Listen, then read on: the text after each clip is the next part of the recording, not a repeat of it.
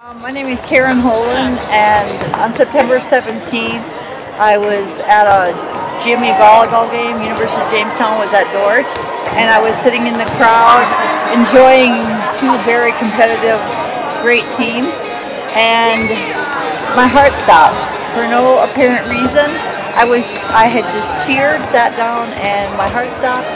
And the GPAC has been so wonderful to me, and the Dordt family, the Dordt fans, the Dordt team.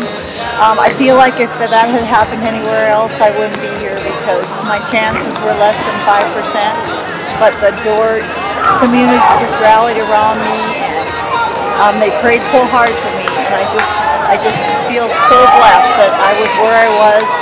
And the University of Jamestown family has been amazing, and the entire GPAC has just opened up their arms to me, and I'm so grateful. And it was a tough thing, but I had so much love around me. So to the GPAC, I'll be thankful for the rest of my life, and to other teams across the nation, the NAIA, who reached out to me. So I'm super thankful.